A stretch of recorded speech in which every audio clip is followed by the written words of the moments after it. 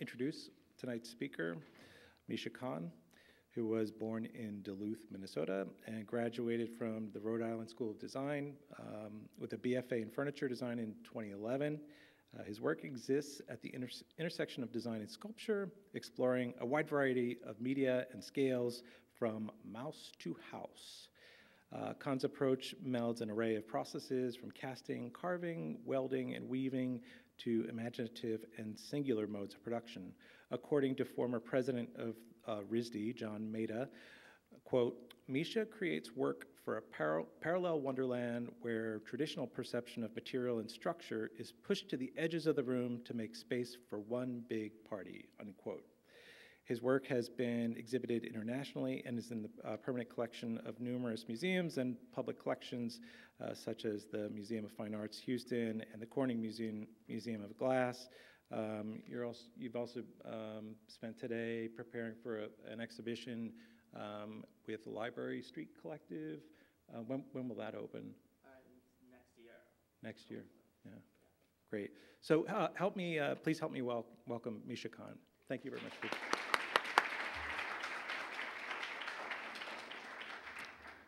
Okay, so obviously timeliness and organization are not personal strong suits.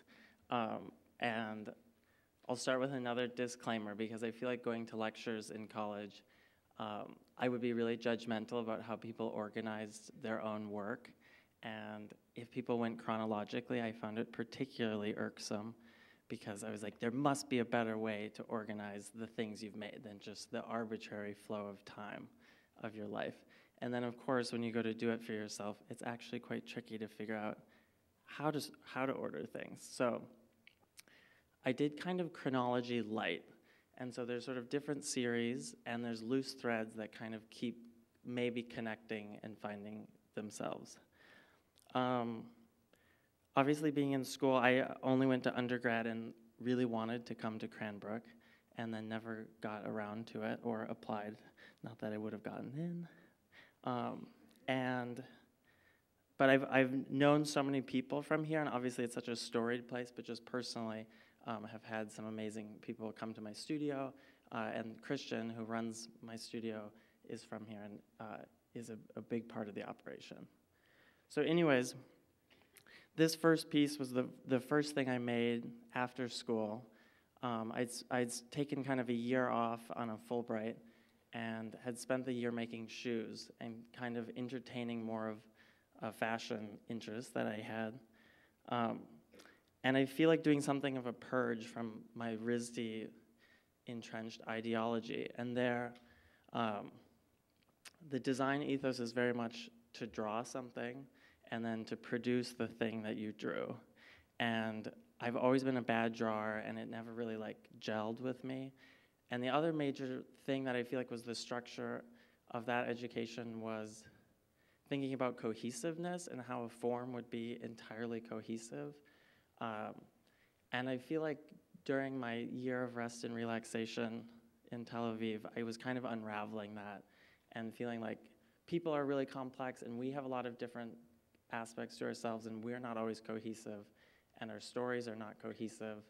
And I've just always felt that objects should sort of embody that complexity rather than trying to dangle some false hope.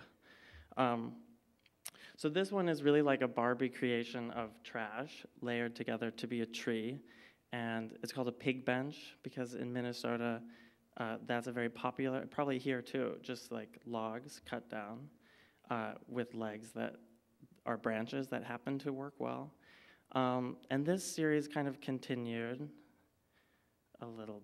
Oh, it is gonna go slow.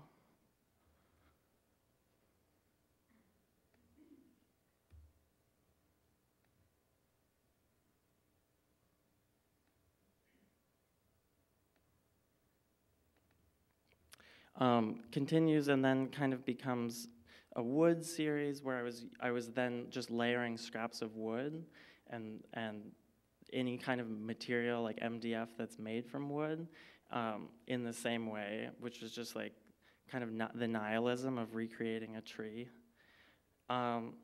And then it kind of, this happens later, but I sort of realized that like a pig bench could be anything, and the idea of copying a tree became less and less important. So this is in Swaziland, cutting up chunks of cars. And I think I also just have always been trying to make everything go faster. So the layering was too much work. So here's a pile of trash that's gonna get metal dumped over it. So rather than trying to layer up coat after coat, we could just get it in one go. Here's another one of those experiments in bronze, which is not a very good material to experiment with. But we tried it, and it was okay.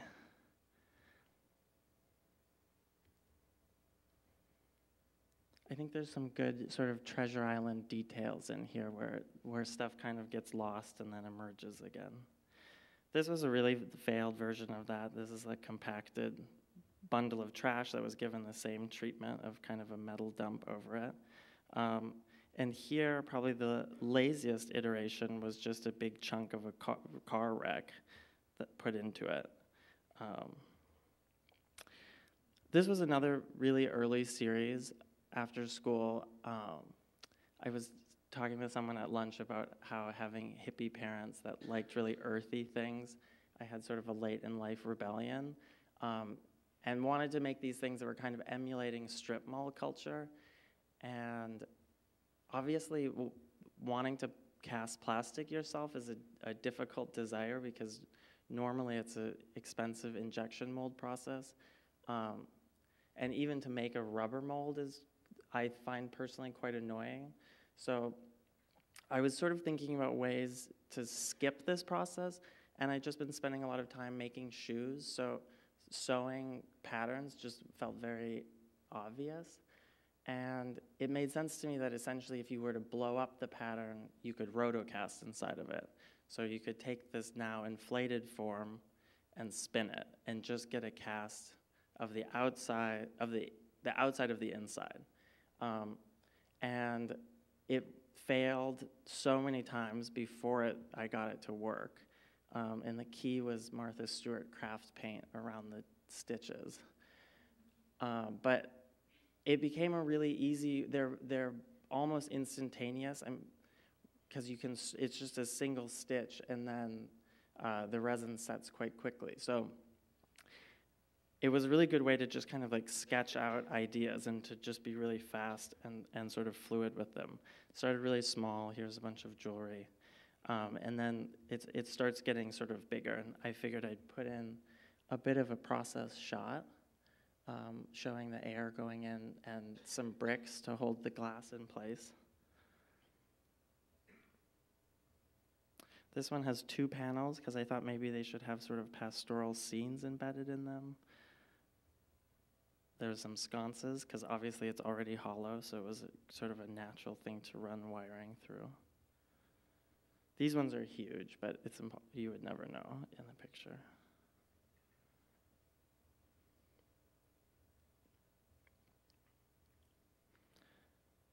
This was kind of the culmination of that series, was getting a show at the Museum of Art and Design, and all of the things I showed there were kind of just these like messes of installation. But this was a bunch of experiments from that little series. I kind of immediately wanted them to be more 3D. Like essentially what is happening is it's just like a 2D surface that was getting puffed up. So this was a slower way of doing it, but these are already bigger volumes where I was using really slow resin and air, so I could kind of be brushing it in instead. And then some failed experiments to make them, I shouldn't say failed because I think someone bought this, but more 3D patterning I thought could be a way to do it. And then there was I figured I'd throw in a bunch of things that were like really dubious directions taken because I thought that might be kind of at least therapeutic for you. This one I was like, maybe the answer is just soaking sponges in resin and stabbing bamboo through it, and like that would be a really quick way to build, and then the resin part can just be kind of more simple. This one is just inserting, making extra pieces that would then kind of fit together. And more the mirrors, I don't really like mirrors, but I do like that they're reflecting our face, and our face always has hair around it. And so something about like the frames being hairdos, it just makes sense to me. So this one is very literal. Anyways, it starts moving in, I kind of start moving this series into concrete because it was, that way the material took longer to set and would be structural. And the early method was just kind of hanging these molds up from any sort of ceiling surface and filling them. And the molds were sewn, so they were a little bit more complicated. There'd be a lot of insert panels, so I could fill them quite a bit more.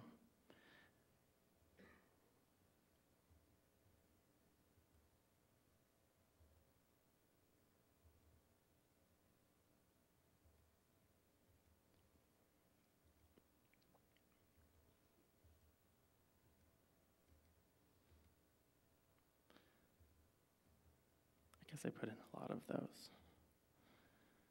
This was a really dubious planter idea where I was like, oh, maybe instead of hanging them up, which was really annoying, I should just fill tubes, and the tubes could get coiled up, and it kind of references how you might build a ceramic vessel, except for like without squishing the coils together. And those were kind of fun, but they were very hard to ship. And then some of them, I wanted to start putting the fabric back in it because I think that people couldn't really tell what material it was being cast in. And it seemed like the fabric was a nice part of it. So this one, I left some panes in. This was just a floor. The way that the colors would naturally bleed into those, I thought was quite nice. It has kind of a natural watercolory effect. So this was sort of taking advantage of that. And after this, I feel like I was constantly trying to find ways to make this already lazy process even lazier. So this was me seeing like, well, instead of having to peel the wrapper off, which was the only mildly labor-intensive part, could I just incinerate it? And that didn't work very well. This was another option where I thought maybe instead of filling the molds, I could just put Halloween blowers in them, like the kind you use in your yard to keep it inflated. And when people would come home, they'd turn on the light, and the light would just inflate for you. And this is great, except for those cheap electronics do not last forever. This was another thought, like maybe I should just be stuffing these things. Like, why am I filling them with such heavy things? Maybe they can just be filled with batting.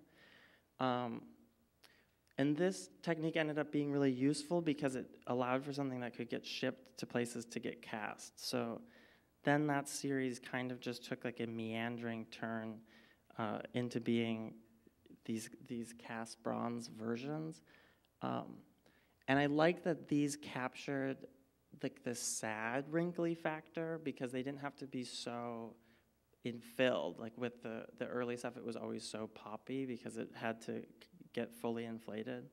And these really have like a much more languid vibe.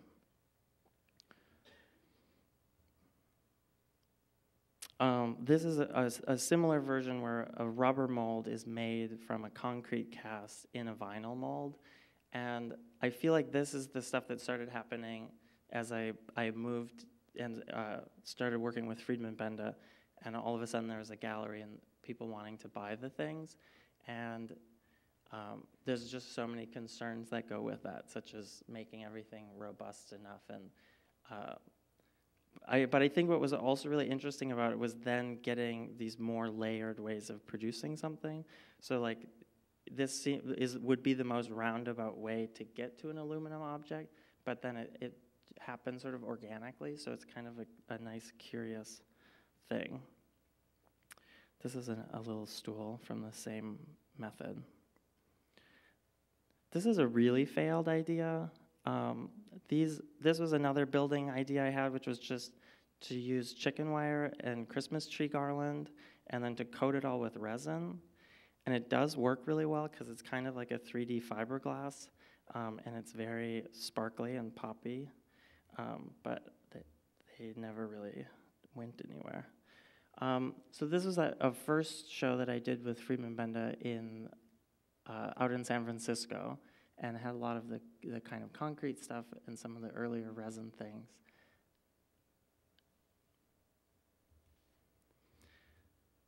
After that show, there was a bunch of those early works that had a lot of experimental zeal, but maybe needed a little like more material realness in it. And so I got set up at a bronze foundry in Cape Town and went with a bunch of ideas. But as with the earlier stuff, I really wanted to avoid the sort of laborious part of mold making. And so I liked the idea that since tinfoil melts lower than bronze, potentially I could just build everything out of tinfoil and then do the investment casting, but skip the whole molding part, and the bronze would melt the tinfoil, which works really well in theory, but in reality it just sort of made little clogs. But what did end up working really well was using tinfoil just to make a sheet material, and then with the warm wax in the foil, you could then sort of press it into any shape. So you'd have this kind of malleable sheet, but with this kind of rigid, crinkly texture. So here we are pouring a table on the floor. And then the tinfoil gets peeled off, and you're just left with that texture. I like that this series was, the tinfoil quality I think is kind of like a fun Americana thing. I really like some little visual aspects of the Raelians, which is a sort of upstate New York cult that was started and involves the tinfoil hats. And I also like it as like a fixing thing, like when you're just like desperate to hold things together and people will just wrap it with tinfoil. So I thought kind of bringing that into a bronze object would be interesting.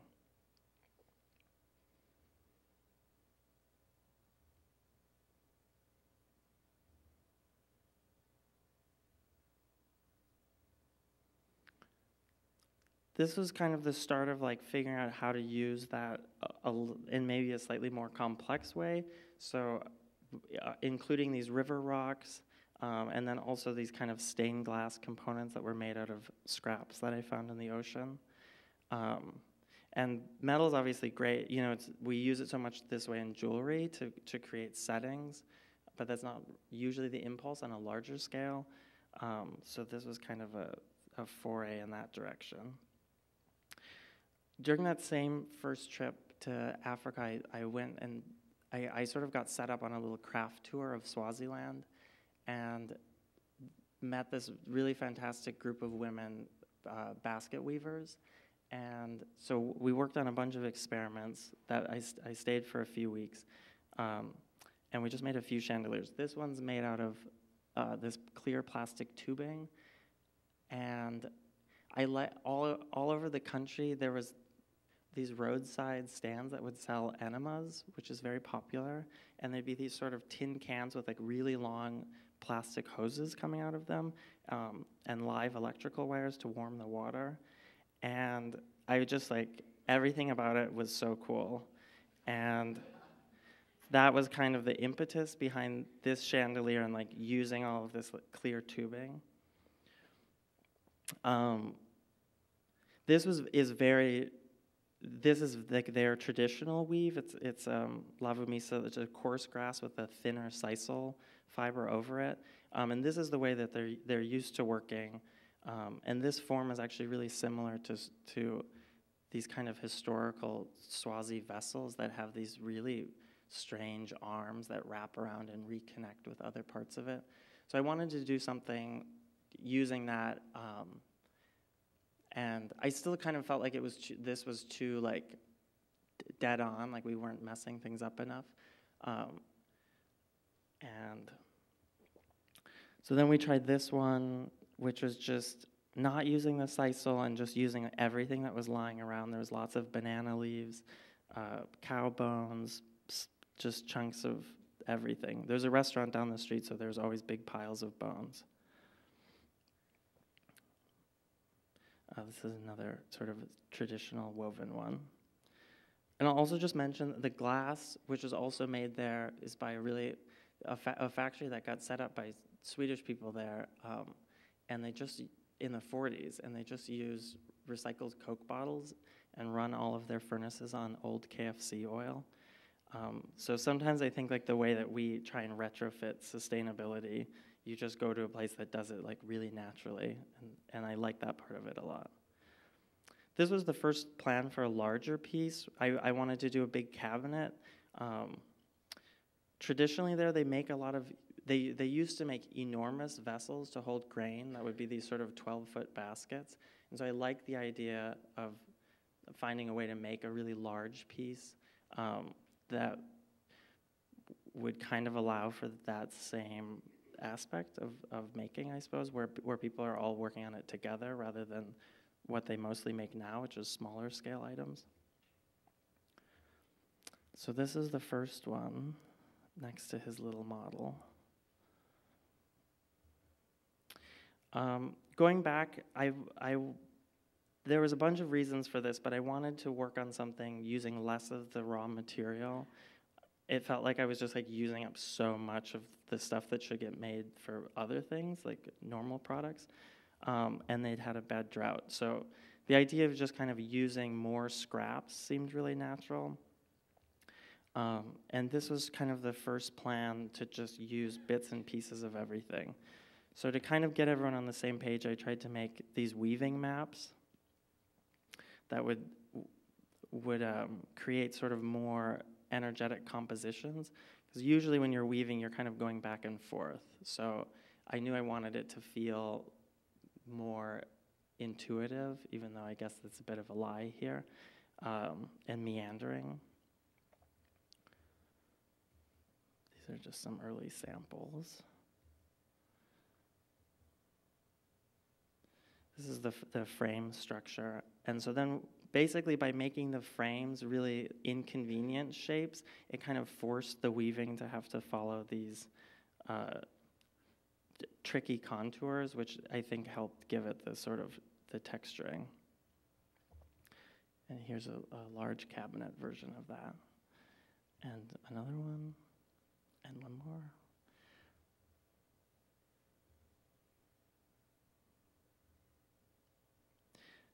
And then this series was kind of came after that, and I thought it'd be sort of nice to merge all of it. They're really just super, oh, well, they're tiny. But they're kind of little wild components, but also still using a lot of the traditional weaving. And here's a chandelier with lots of activity going on. This one, then I feel like it was just like everything goes.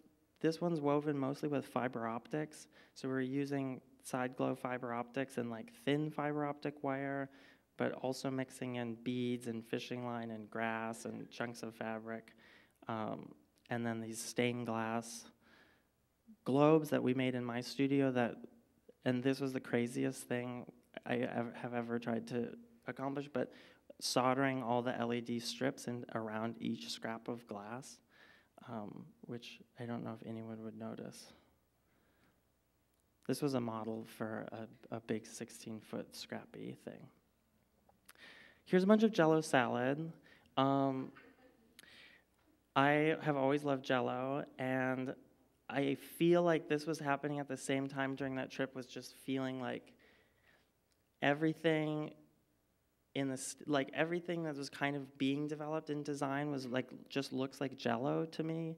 And obviously in comparison to sort of older designs that's drawn by hand, and how the computer wants to make things mushy.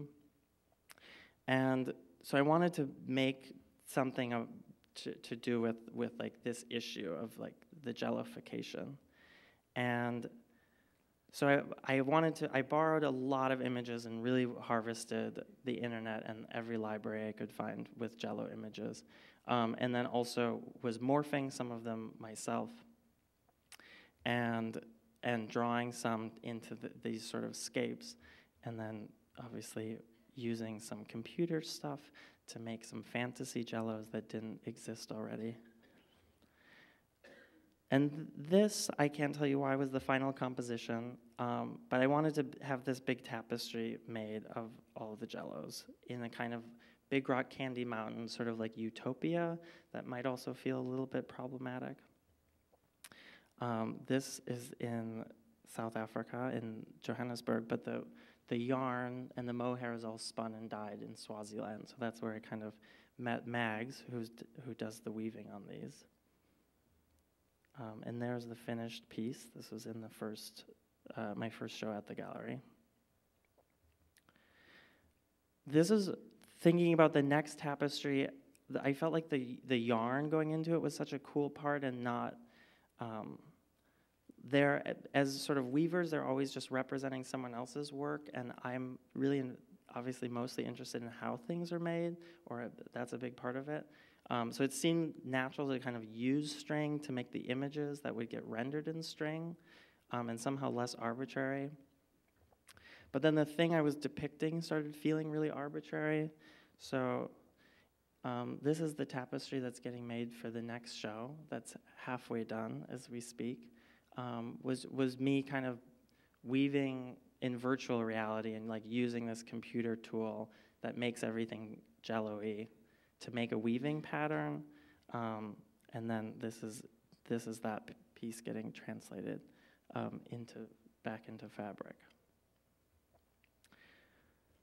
This is a drawing for a piece from that first show, and I think moving to Friedman Benda, I felt a lot of pressure to kind of do something technical or like produce things that would be like really thorough, and so this was kind of like directions taken. These are just parts for this chandelier that I thought just had to have like a million pieces of glass. We had to put our own filaments in it, and there it is. It was just like a wild undertaking. Another element I really liked from this show was the floor was made by back painting vinyl, which is my cheap version of Eglomise, and putting them on particle boards. And I think it was one of the most successful parts of this show, because at the end of it, we sold them all individually, and there was, I think, just short of 200 tiles, and it was like $100 for a tile. And so somehow I still, every time I'm out in New York, run into people who tell me that they have a tile. And so it was I think it was a really nice way that early on, like a lot of people got sort of invested and enthusiastic. Somewhere after that show was Trump got elected, and my response was these like melting glass gems that sort of felt like a cancerous ersatz slime that was gonna cover everything. And I feel like right before the election, I'd had a really wild, drug-fueled time at his hotel in Atlantic City, and it was like so depraved, but everything was like coated with these sort of like glitzy touches that were really cheap, and it was just felt like, anyways. So these are some pieces with that, and the technique is really fun and loose. I feel like glass is really fussy, but this way there's no blowing, and there's really no glass work. It's just dropping glass straight onto a marver, and then we take the glass while it's hot and drape it over the metal thing. And so it's just like really free and loose. And the earlier ones are all put on these kind of banged up garage weld style caseworks. And here was a kind of strange bench version of this. And they get a little bit nicer and a little bit closer to their source material. Here's a coffee table version.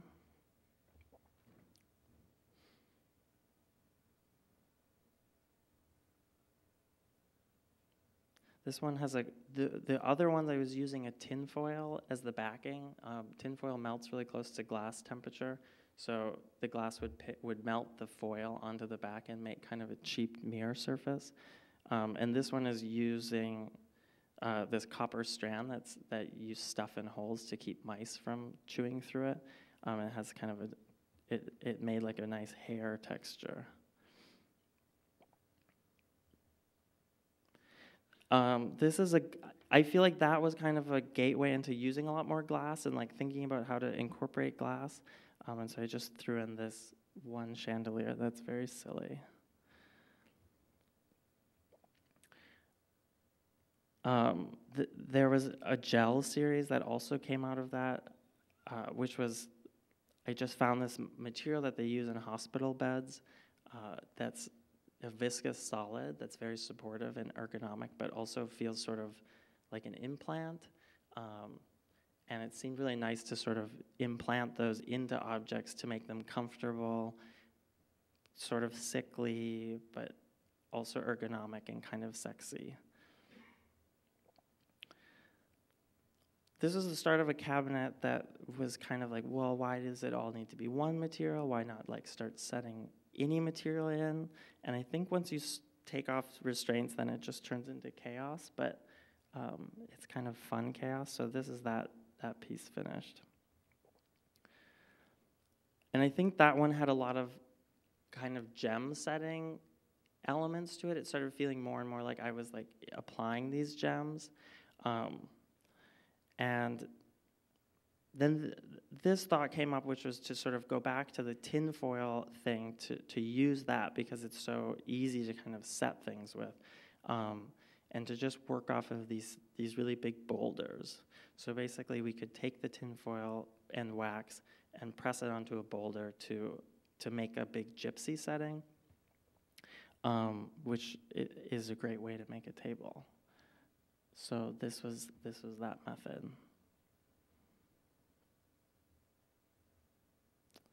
And here's a seat version. There's a candelabra. This was last week's experiment, so I just had the first one back, but it was doing the same thing with glass. So creating blown glass shapes this time, but kind of in the same way as the blobs, pressing them against the form, so we could just get these really natural fit.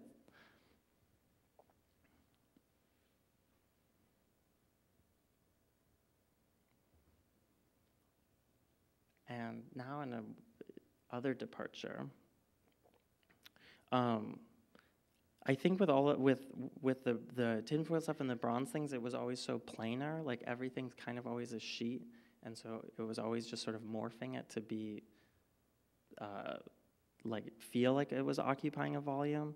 So I wanted to start making things that were just more fully formed, fully enlarged. And so, well, at the foundry, they were telling me that I could scan little clay models and they would CNC it into the sand and do castings directly that way, which was really appealing, but it was kind of impossible to convince people to pay for the production of an object when you're just showing them a tiny clay model. So we ended up carving these things in 3D and sort of fully fabricating them in insulation foam. Here's a drawing for a larger console and an initial version in tiny clay. And there's that piece.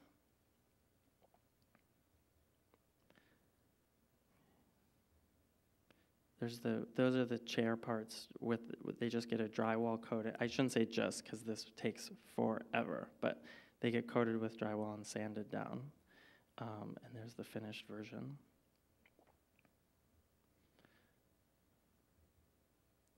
This is obviously the earlier one. And now in studio, I'm working on these pieces are all molded, so each one is an addition of 8. And I've always liked to be able to do things in a way that we could just make one of each thing. I don't really feel a desire for there to be multiples of anything. And so we built a big sand bin and our own furnace so we could start casting things ourselves. And this is like an early attempt at just doing a lost foam method where we're just burying foam pieces and the hot aluminum incinerates the foam under the sand pile.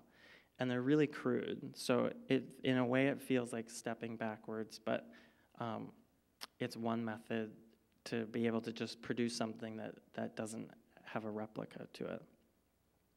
The other method I'm exploring right now is sculpting everything in VR, which is just actually the nicest way to work.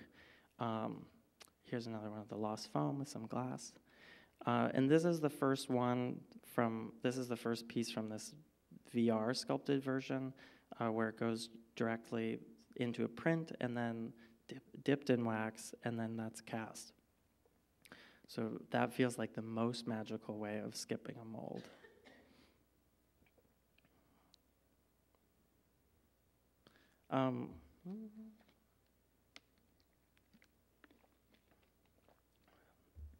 This metal series then kind of morphed and turned into a series of soft things that had the same visual language of these kind of fluid clay shapes. This is the first couch from that exploration.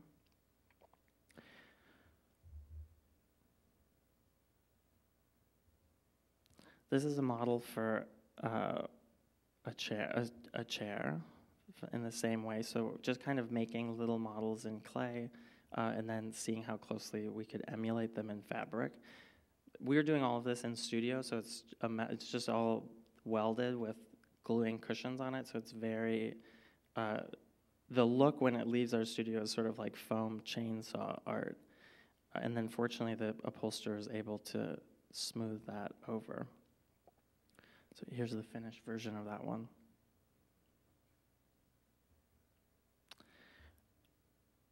In wanting to make this a little bit sleeker, we've moved into doing them all 3D in the computer and then making molds of these. So now we're doing like a slip cast of foam, and the cushion covers will be 3D knit, so we don't have to have seams anymore, which just allows for like some trickier things to happen, like concave surfaces. Here's an example of the look pre-fabric. And this is a couch that we're working on that will get the 3D knit version.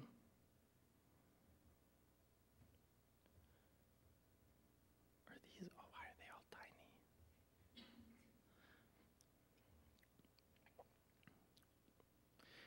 tiny? So these mirrors are sort of from the same, oh, here we go.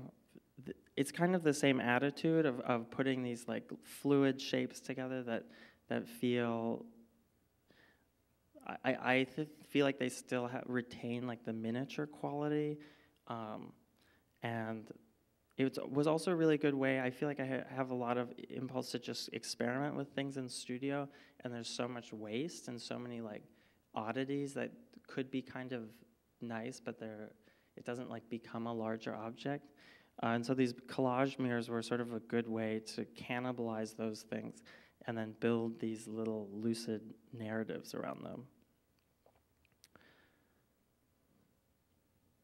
This one has a touch of some ceramic on the side. These are tiles, and then they're grouted together. And then this one has like a little bit of everything, like some of the lost foam casting, some of the resin. This is a model for a shelf, and then here was all the parts. This is another lost foam version, and there's that finished piece.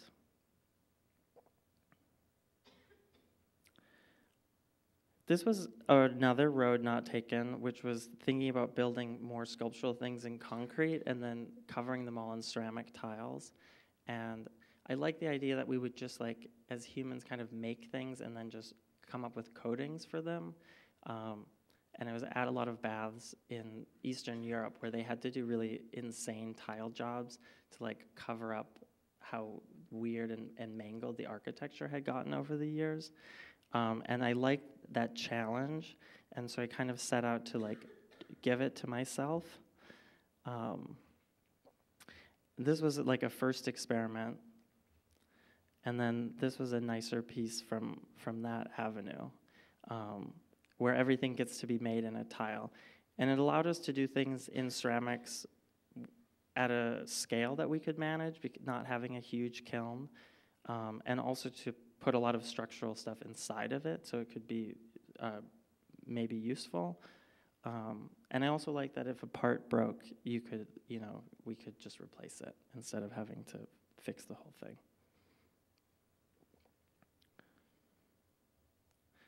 Here's some install shots from my second show at Freeman Benda. The doors, I wanted to just make these big mangled trash gates that you would have to pull open, so you'd feel like you were walking into like a trash-riddled hell.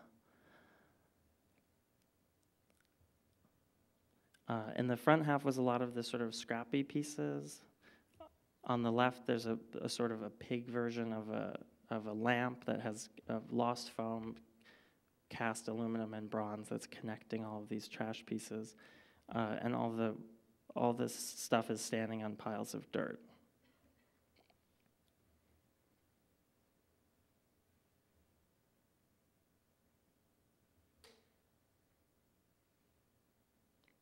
On the other side, they were standing in little pools of water.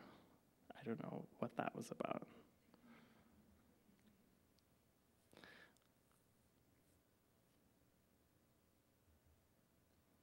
This is a model for a little ring. I got the opportunity to work with this jeweler, Giancarlo Montebello, who's now well in his 80s and just like a really incredible jeweler.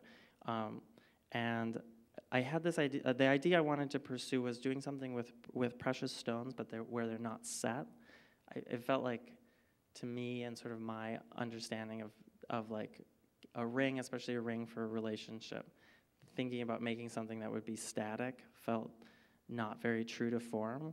So I wanted it to be like a little pinball machine, and like also something that you could kind of just fidget with.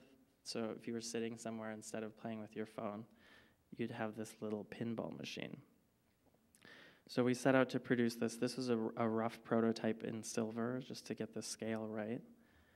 And this is the final one, which is in anodized titanium, and then there's little rubies that roll around the titanium track.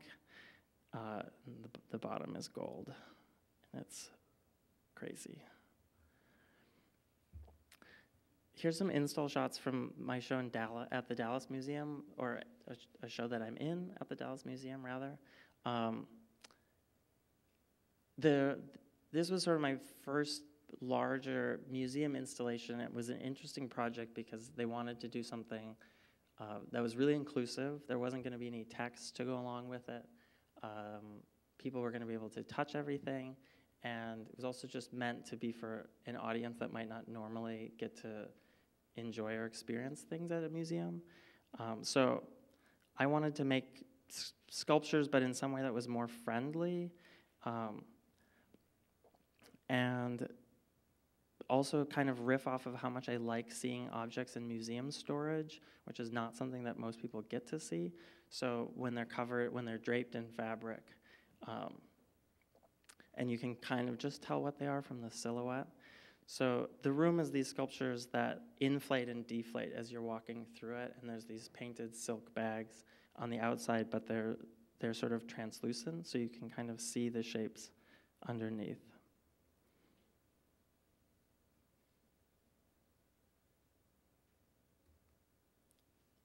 This is a project that was probably kind of related to that earlier, was wanting to make these silk covers for weather balloons.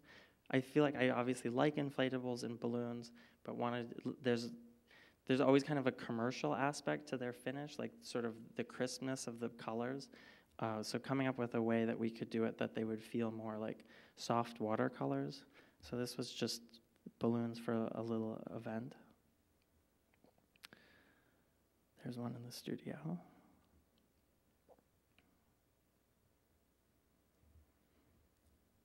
This is another project. I got asked to design a sort of scuba diving park in the Maldives, which is a really challenging place to make things. The islands are miniature. I feel like they're basically the size of this auditorium, just like thousands of miles from everywhere. So we had to figure out a way to make everything on the island, which it was very challenging. Everything had to get shipped in from India, and so we used the beach that was there basically to build the molds for these large concrete structures. And this was kind of a good combination of everything. We used a lot of the fabric molding technique of creating, stringing up big bags and sort of like containing them somehow. And then we had a big labor crew to help us mosaic everything. So the surface was a little less precious.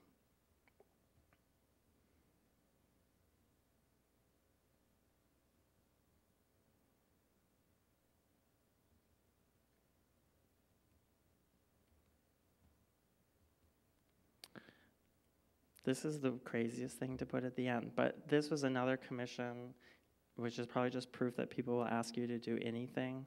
But someone in Atlanta asked if I would design something for her cats, because she didn't like that they would climb on her while she was sleeping.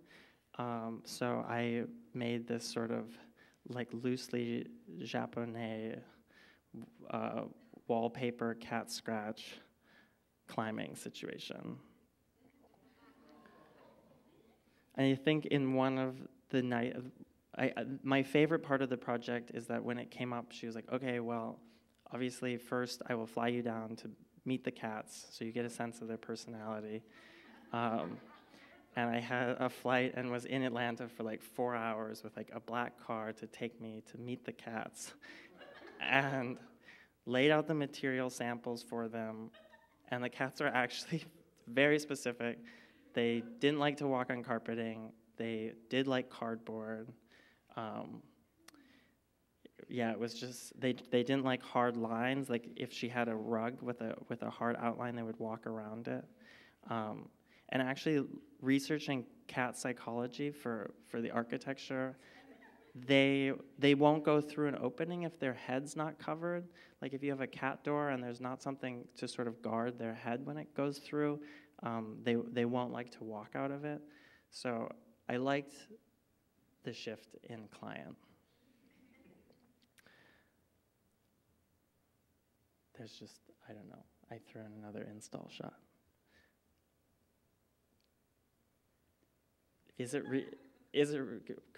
Do people have questions? Or I actually should have said this, but I would be like, I just wanted people to shout questions the whole time.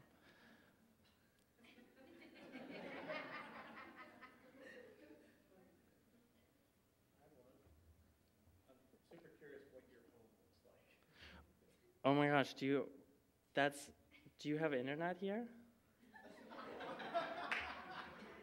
I can show you a little home tour. We could try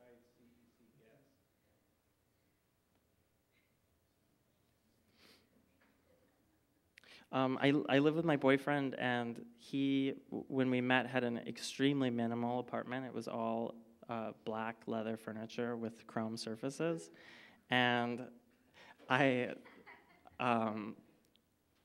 but he's severely colorblind. Like I would say, he's so colorblind that I'm just always shocked that it's even possible to navigate the world.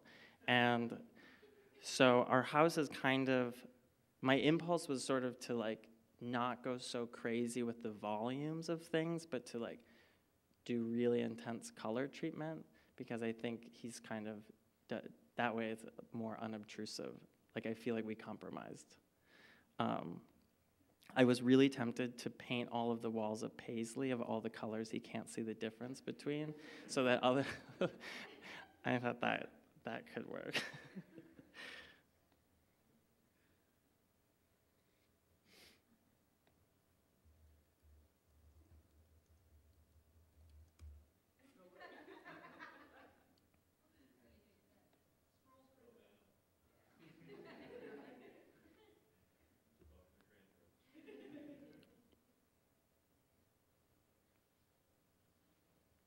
Does anyone else have questions while this apartment tour is loading?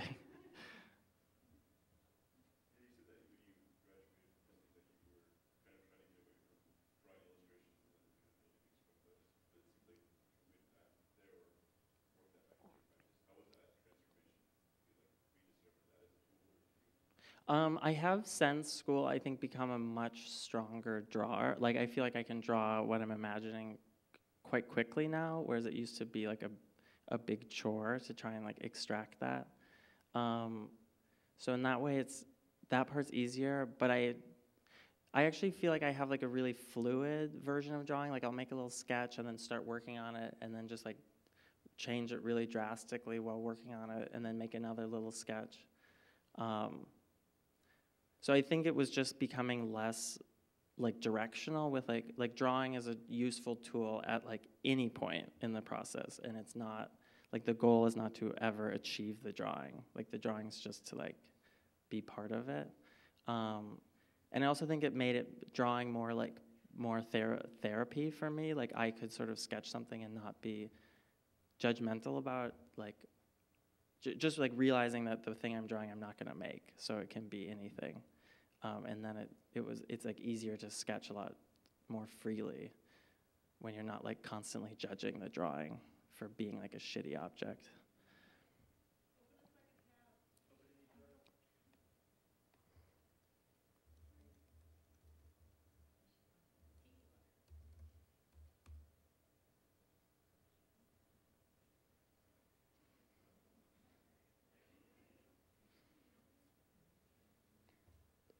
And yeah, yes?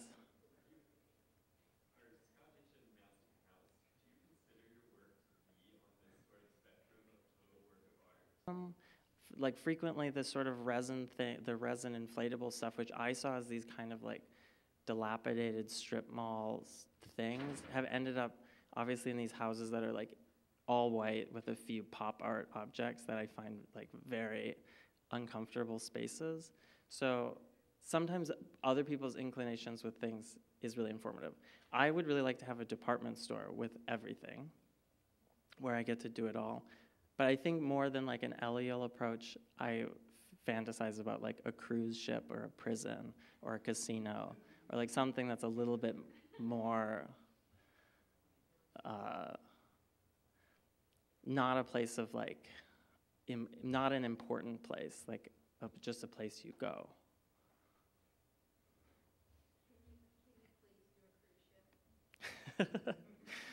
I'm glad there's one vote for cruise ship.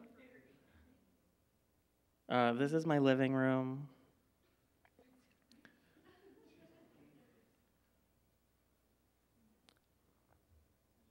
This is our little eating area. I didn't realize that the Pesci table we were getting was a rubber one, and then when it arrived, I called Mark at the gallery and was like, Mark, the table's rubber. Like we were thinking it was going to be our dining table, and he just said, well, you know the series is about the collapse of the European Union.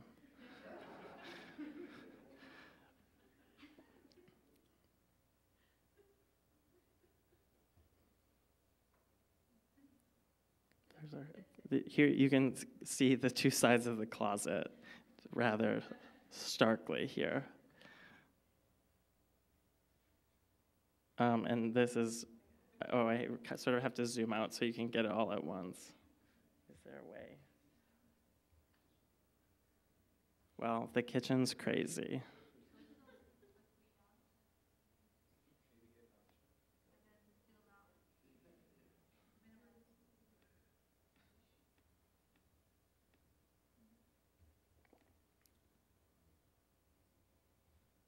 This was the night before the photo shoot, and I was panicking that our apartment was too minimal. So I made Nick come to my studio at really late, and we painted all of this. And it was also this was another moment where like I would probably have chosen like a color palette, but then like the color palette was obviously just like all the colors, so. Yeah, that's our house. I'll also add that I think like getting to live with some real pieces, like pieces by people who I really admire, has been really useful as sort of just spending a lot of time with them and noticing how thoughtfully all the elements were put together and how well they were made. And then like how much I enjoyed that, like the closing of the cabinet, or like being able to pull on the tufts to open it up, and that they're always fine, was really good for me. I just feel like I was like, oh, I want my objects to be like this.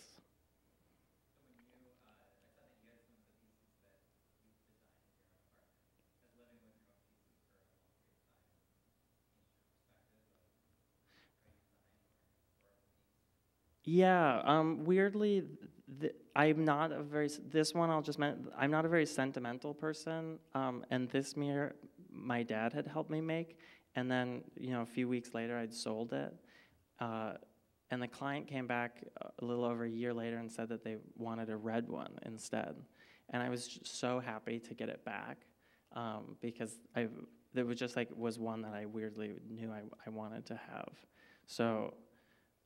I don't usually care about keeping my own things, but then there's usually reasons like that where something I want to hang on to.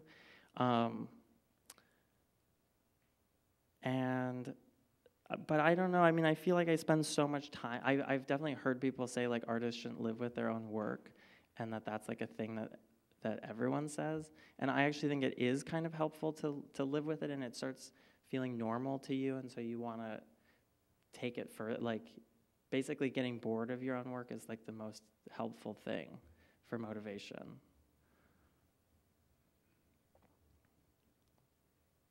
Yeah?